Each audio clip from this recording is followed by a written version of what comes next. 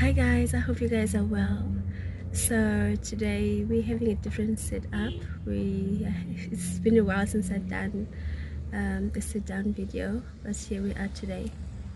I want to talk about like the 5 habits, which I think are really helping me like conquer my days. That I think they're really helping me with my intentional living. I don't know if it's making sense, but these are the 5 things that I feel they have groomed me to be a better person.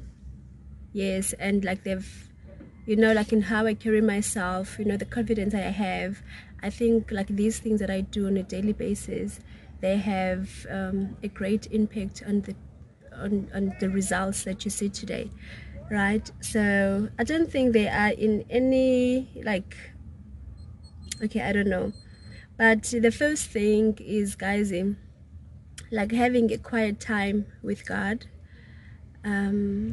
Sometimes, okay, like not sometimes, it happens that like I was like recently I was working, and with the work that I had, it required a lot of my time. I get up in the morning, like already messages are popping. I have to reply, I have to do this and that.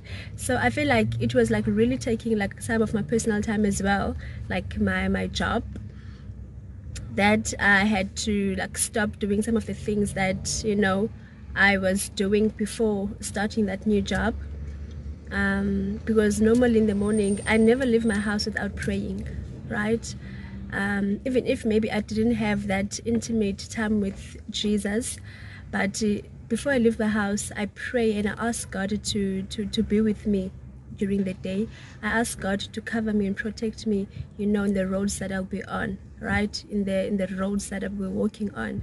I just ask the Lord to cover me and protect me. But I find that sometimes I would be doing that as I walk out the door. I make my short prayer. Like I didn't have that intimate time with my Creator. Now I don't have a job. I don't work. I do have time.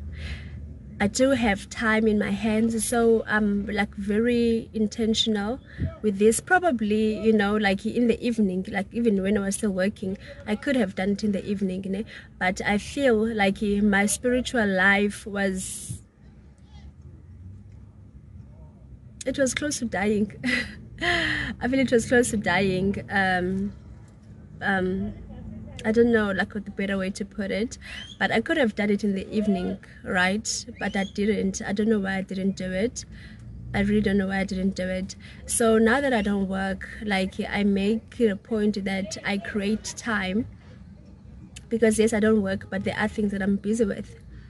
I create time, and have my time with the Lord, have the time with my Creator, and I've seen now how like also it's feeding me spiritually. I've seen how it's helping me, man, in my spiritual life and in my daily, in my other daily things that I need to do, right? Because I've paved the way. I've spoken with the Lord. I've offloaded whatever I needed to be offload. Okay, I'm not gonna drag. Number one is too much. Okay, and then the other thing that I do is like do my workouts. It's crazy. It's like really crazy how even when I was working, I made time for my workouts. Okay, I made time for my workouts, but came a point where like things were really hectic at work that I couldn't even do my workout, because one thing about me, I do my workouts in the morning. I think it came a time like the last few months before like I stopped working, like everything was just hectic to the point that like I couldn't like really do my workouts as well. Maybe I would just skip a rope, or I would do like whatever small activity, just to get me going and then to get me active, like to hype my energy. But it was not as how I usually like could do it. So the other healthy habit is doing workouts, like making sure that I create time to do my workouts, because with doing my workouts, I love how I look, like I love the results I get from the workouts. I love, when I look at myself in the mirror, I'm like, oh my gosh, that's me. Definitely, that's me. I love that feeling. But over and above that, physical feeling, like the result that I get, from the workout, which like makes me feel good. Other than that, like while I'm doing my workout, guys, it clears my mind. It clears my mind. I find myself, like having new ideas. I find myself like thinking clearly. I find myself like really happy. Like working out ignites something in me. I don't know what it is, but there's something about it that just elevates my energy. So for me, creating time for God, very important. Doing my workouts in the morning, very important. It's almost like I'm pacing, my day. This is how I want my day to be. I don't know if you guys understand. I know other people like listening to music, they like music, it moves their energy. I don't know. But okay, that's that, workouts. And then the other one is taking care of myself. I don't know about you guys, but one thing about me, whenever I'm happy, like whenever I look good, I become happy. Sometimes I'm not even going anywhere, but I want to fix myself. I want to look cute. I'm not even going anywhere, but I want to, wear my nice dress. I'm not even going anywhere, but I want to do like my makeup. Even without the makeup, but seeing that my skin looks good, taking care of my skin. Sometimes it doesn't even look good, but knowing that I take care of it, like it makes me really happy. Invest in good skin products. Sometimes it's not even the products that maybe your face needs, but I don't know. For me, guys, I'm talking about someone who has like acne problem, since I was a teenager. Pimples have been, just doing their own thing in my face. But knowing that I'm able to take care of my skin, I'm able to take care of myself, guys, it brings me joy and it elevates my confidence. Like with all these things that I've mentioned, like there's a pattern here, guys. It elevates your confidence. You pray, you talk to God, and then you just remember the promises. He reassures you that his word, that he's not a liar. You do your workouts, you look at yourself in the mirror, you feel good, you look good, and tell me if that will not boost your confidence, right? Now, when you take care of yourself, you get your nails done, those things, like it's the small things that matter. It's the small things that also, like, they help man in, yeah. The fourth thing that I wrote here is avoiding negative talk, be it negative self-talk, because sometimes I think it happens that maybe you are not feeling good, you feel down, and then there are a lot of things maybe that are happening or that are not happening well in your life or as you anticipated. And then you find yourself, speaking down on yourself. I'm a failure.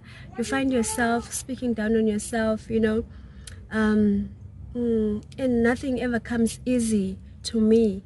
When you speak such things, you are manifesting those things, right?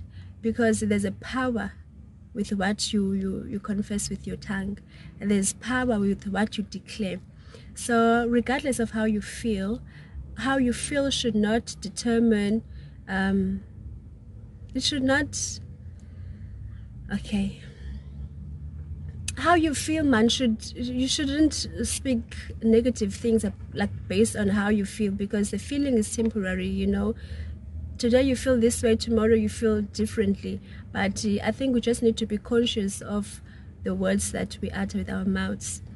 And then the other thing with avoiding negativity or negative talks is when speaking with other people, maybe speaking with your friend, you find yourself maybe, speaking bad about other people. You find yourself in a position where, like, the only time you want to, like, the only thing that comes out of your mouth when speaking about other people is like judgments. That's wrong. That's wrong. I think also that I think sometimes when we do it, we don't do it deliberately, but when you've trained your mind to see wrong in other people, you will constantly do it and not see anything wrong with it. So maybe as I'm saying this thing, you feel you resonate with what I'm saying, you know, it's time to self-reflect and do the right thing. Sometimes like people come to you, maybe your friend, and then they want to start talking about other people's names. I think what has helped me is just not engage in such things, you know, not engage like with such things where people talk about other people's names. I think there's something I've learned, like another YouTuber taught me this. You know, when like one says something that you don't want to be part of, when they say something that like you are not in agreement with or that you don't believe in, you can make as if you're listening, but you're actually not. So because I think sometimes also we are like, we don't want to seem rude when we like stop people from talking, stop, like we don't want to seem rude or whatever, but I don't think it's being rude. It's just being honest. But okay, I don't feel comfortable talking about this conversation. But for me, like what has personally helped me is make as if, you know, I'm listening. That time in my mind, I'm thinking other things, you know, I'm thinking other things. I'm really not listening to what the person has to say. So I try to avoid even bringing up other people's names, right? Because like if you are not here, maybe like I'm talking with my friend, then you happen to talk about the other friend or other people that we both know. Like I try not to bring other people that are not present. I don't like bringing their names if they're not present, unless maybe we're talking of, you know, like we're celebrating them or we're complimenting like whatever that they've done, right? So that's the other thing. Number 5, I have not written it, and currently I can't think of anything, but these are the things that I thought of. Probably when I think of the last point, I will come back here. Yeah, I just had time, so I thought I should film this video.